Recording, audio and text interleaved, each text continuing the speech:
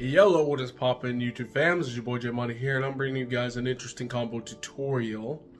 Now, this should have been done 2 weeks ago, right? But I wasn't at locals during those weeks, so I could not showcase these things. But I did go to locals yesterday, and the deck performed exactly the way I wanted it to. And even then, so prior to, back in the middle of March, I went to the Arkansas Regional with the Snake Eyes Infernoble Knight deck, and I went X3. Two of my losses were due to folks who knew exactly who I was and knew my exact play style and this, that, and the third. They knew which, yeah, like, you know, it really does suck to lose because people know your deck inside and out versus just a random opponent. But anyway, that's besides the point. We are featuring Voiceless Voice again, except we are doing Libromancers. We're doing a Libromancer spin to it.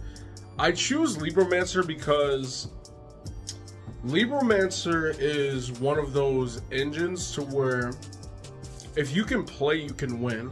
That is kind of how I designed this deck. I designed to essentially just push and play. It's an all gas type deck.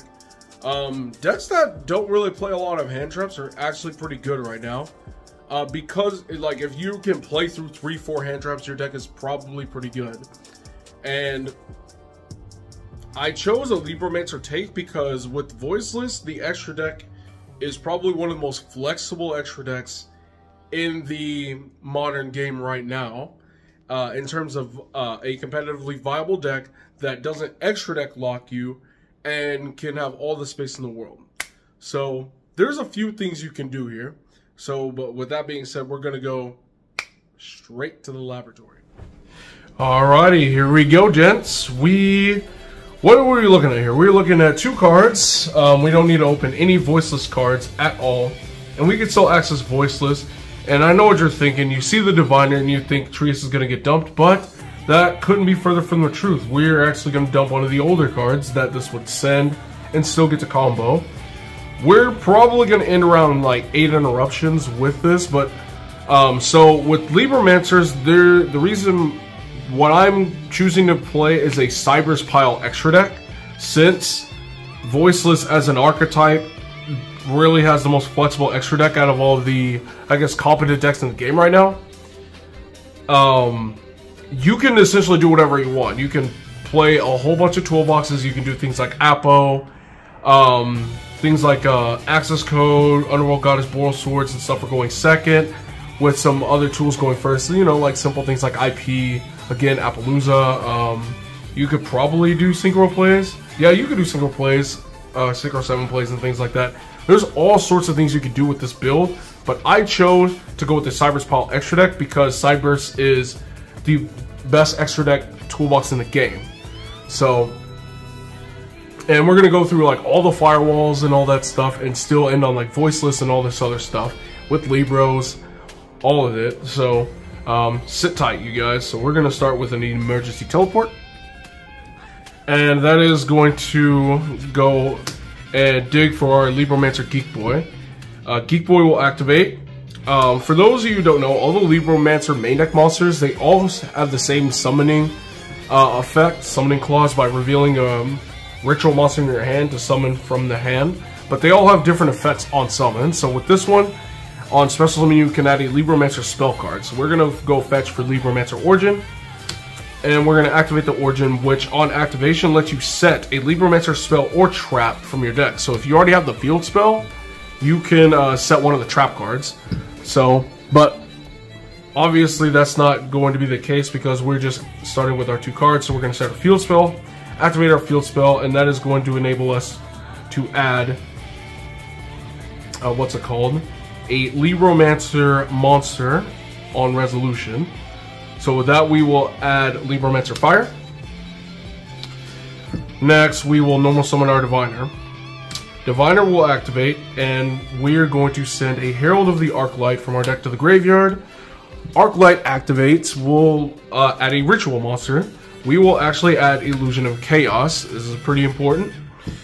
Next, we will activate Libromancer Fire's effect, and we're going to reveal the Illusion of Chaos and summon the fire, and use our fire to add a Libromancer monster on special summon.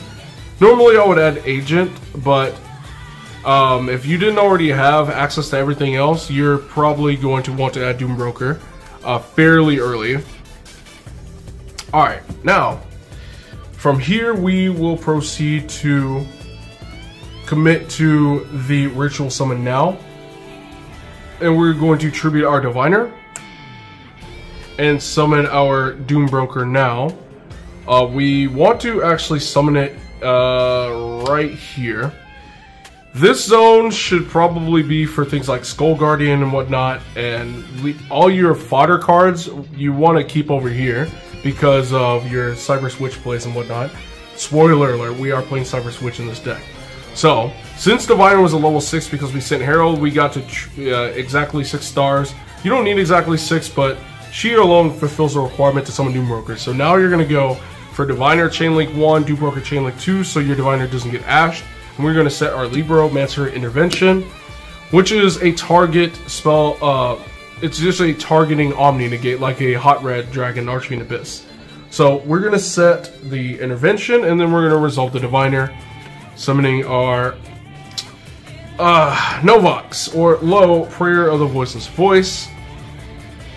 And from here, we're going to activate our Low, which will allow us to place Barrier of the Voiceless Voice. Alright, Barrier will activate now, and we'll add our Saphira, and then we'll send our Saphira as well as our Prayer to add a Skull Guardian to our hand from the deck. Alright, now we will proceed to link off the Libromancer Fire into a Link Disciple.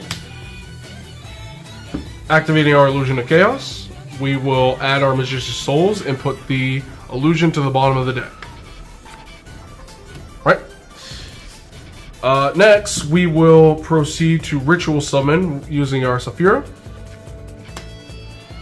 And we will tribute our Low, and we will special summon our Skull Guardian. Skull Guardian will be Chainlink 1, Low will be Chainlink 2, summoning herself right back out. Now, Skull Guardian will proceed to search.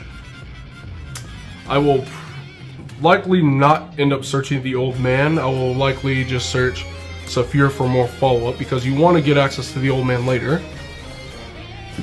Alright, now, from here we're going to turn the Low into a Linkuriboh. And now we will take our 2 cyberse monsters and make a cyberse witch. Now we will activate our Magician's Souls. We will summon them out, sure, but that will trigger cyberse witch's effect, which will enable us to banish a spell card from our graveyard, being the emergency teleport we played earlier, and add a side net ritual and a cyberse ritual monster from our deck to our hand, like so. Cyberse Sage. Now, since we use the effect to add 2 cards, we can reborn a level 4 or lower cyberse monster. This is very important. We're going to summon back our Libromancer Fire. Then we're going to go into another cyberse link monster. We will make a link decoder. Alright, now from here we will proceed to take our Geek Boy and our cyberse witch, and we will make a Protect Code Talker. Right? Now, we're going to proceed to activating, we can actually use our Magician's Souls now, and I would actually send the field spell as well as Origin Story. I don't think you need either of these. I mean, but you can shuffle one of these back if you wanted to grab the old man to your hand. Yeah. So we'll send these and we'll draw 2 cards. Look at that. None of these we're really going to do anything with. We use them both anyway. Well, all the ritual monsters that you kind of want. So, now from here we're going to tribute our Magician's Souls for Linkuriboh to come back. Right? Now, we will proceed to take 5 materials, link them all off into a Firewall Dragon Tempest Terahertz. This requires 3 cyberses, 3 plus cyberses, and it's a link 5. That's kind of why we had to do the link rebuild shenanigans. Now we're going to activate Link Decoder. If it's sent to grave as link material for a cyberse link with 2300 or more, we can summon this out, but it's banished when it leaves the field. So we will actually summon the decoder here. Alright, next, we can actually activate our Protect Code Talker as well, and we can summon him out by banishing link monsters from the grave whose link rating equals 3. So we'll banish Link Karibo and our Cyber Switch. So those will fulfill those requirements. Right, now, from here, we will climb. We will take both of these, they're banished when they leave the field, into a Firewall Dragon. And from here, we will proceed to activate the Silent Ritual, attributing our Saphira, and summoning our Cyber Sage. Cyber Sage's effect allows us to fusion summon a Cyberse Ritual from our Cyberse Fusion from our extra deck by banishing materials from field or graveyard. So we'll banish a Libromancer Fire and a Link Disciple to summon our Cyberse Disdain Worm.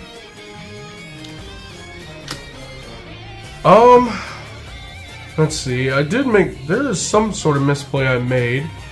It probably was not making Firewall, it definitely had to have been IP. I had to IP masquerade it somewhere. But I think this is still fine. So what we're gonna do is we are going to climb into we're gonna take all of these. We're going to take these here. We're going to take 4, 5, and 6. And we're going to make a Firewall Dragon Singularity. Right? Now we will take the Cyber Sage and the Skull Guardian and link into a Dynamundo. Now, Firewall Singularity has quite a few effects, right? The quick effect is almost like the original Firewall Dragon's bounce effect. You can target cards your opponent controls up or in the graveyard up to the number of different card types, Ritual, Fusion, Synchro, Xyz you control or in your graveyard and bounce them. So oftentimes you will have 3. So you got a Fusion here and you got a Ritual here. So oftentimes you have 2, right? But you also have a Synchro, so you got 3. So you have 3 bounces, right? And he permanently gains 500 for each one that gets bounced. So if you bounce 3, he's at 5k and that's permanent. And he has a third effect. If anything he's pointing to is either destroyed by battle or sent to grave, you can target a cyberse monster in your graveyard and summon it. So we're going to do just that. We're going to use our Firewall Singularity effect since Cyber Sage got sent to grave. And we can target our Firewall Tempest Terahertz and we can summon it. So now that that is summoned, before we pass turn, we are going to use our Tempest Terahertz's other effect. For those of you who don't know, it negates any monster effects activated by your opponent during the battle phase as a, just period. So it's a blanket card, right? And as a quick effect, you can send a Cyberse from hand, from your deck or extra deck to the grave, and then this gains the extra attribute of the monster sent. And it gains 2500, which is also permanent. And this card can attack monsters a number of times each battle phase up to the different attributes it has. So we're going to use our Tempest Terahertz, and we're going to send another Libromancer Fire to our graveyard. So now he has 2 attributes. He's a fire monster, and we will pass here. So what are we looking at? We're actually looking at about 7 interruptions, I think. So we're gonna I'm gonna walk you guys through this slowly. So what we got here is we have draw phase, we can Dynamundo, right? So we can tribute. Actually,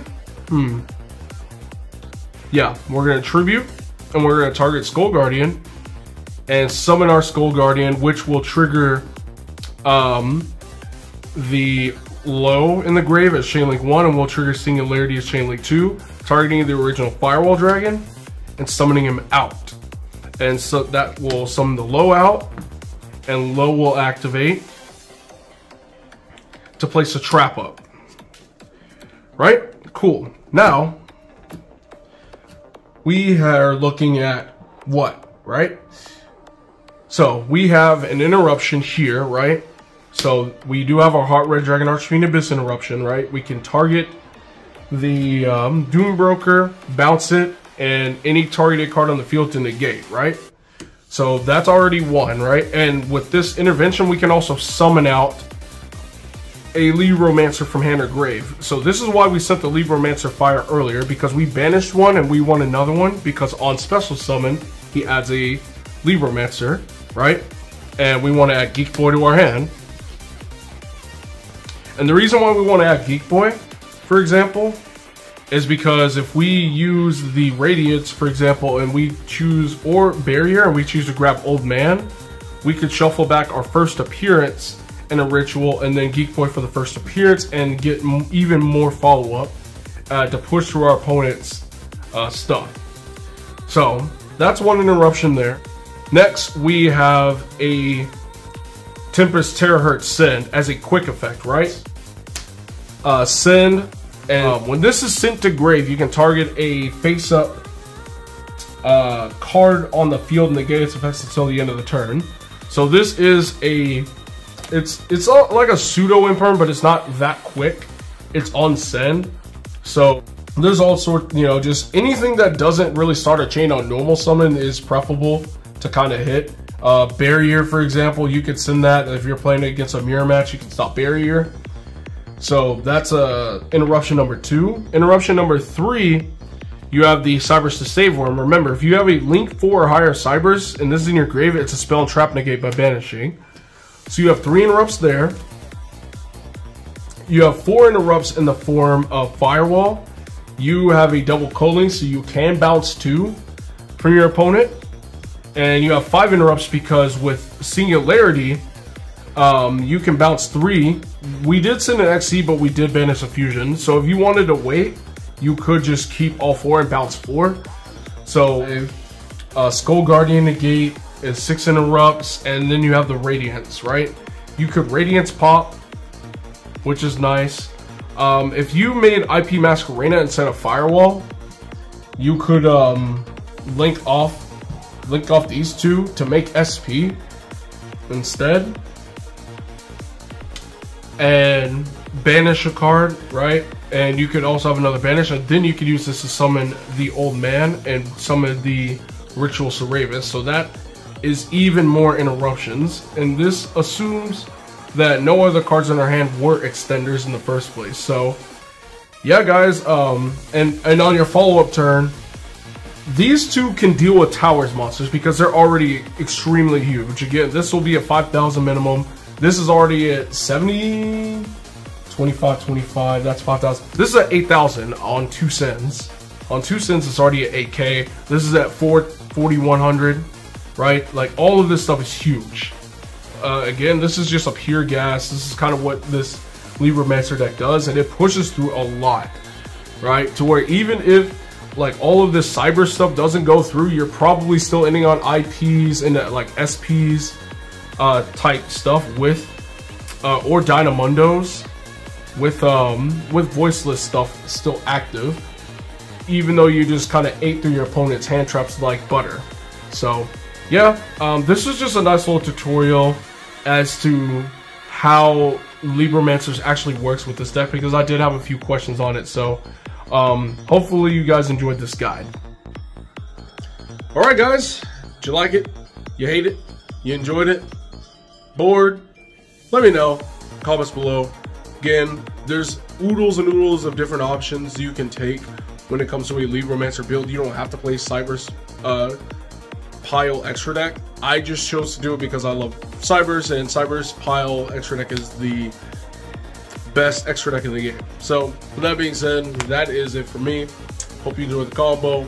Maybe you will take something like this. Maybe you got an extra deck toolbox of your own that you're thinking of, and maybe you would take some of the ideas that I had and apply it to said strategy yourself. So with that being said, guys, thank you so much for watching. This is J Money, and I am signing out.